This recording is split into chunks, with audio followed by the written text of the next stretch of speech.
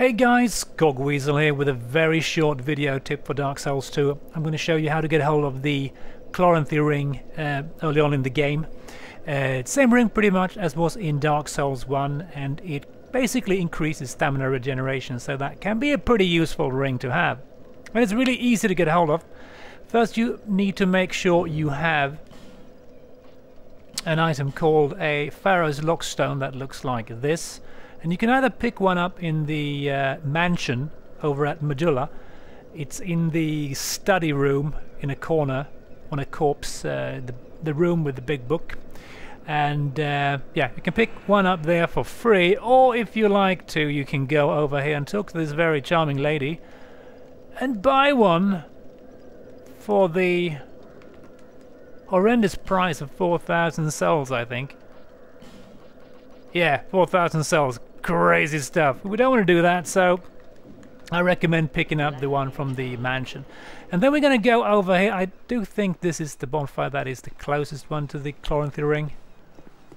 We're going to go over here, and as you can see, I've already dispatched of the enemies here. I'm just going to have a bit of a sip of my Estus flask, just for good luck.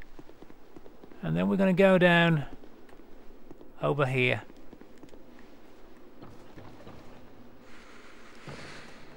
And let me see, where is it? It's... yeah, here it is. We're going to put the Pharaoh's Lockstone in here.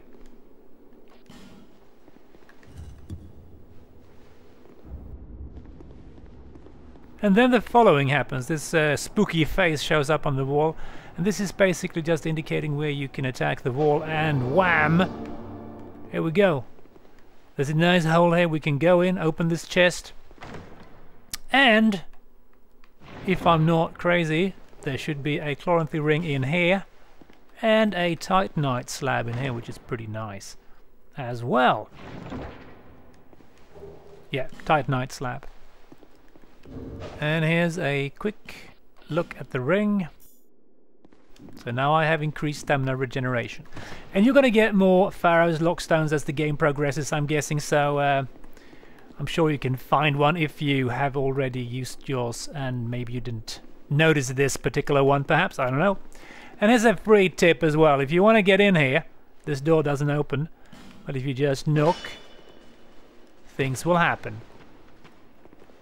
And there's another ring in here, which increases your hit points, basically. Yeah. Alright, that's all. Just a quick tip. Hope you had some use of this and you enjoyed the video. Thanks for watching. Don't forget to comment, subscribe and all that stuff, and I will see you in the next video.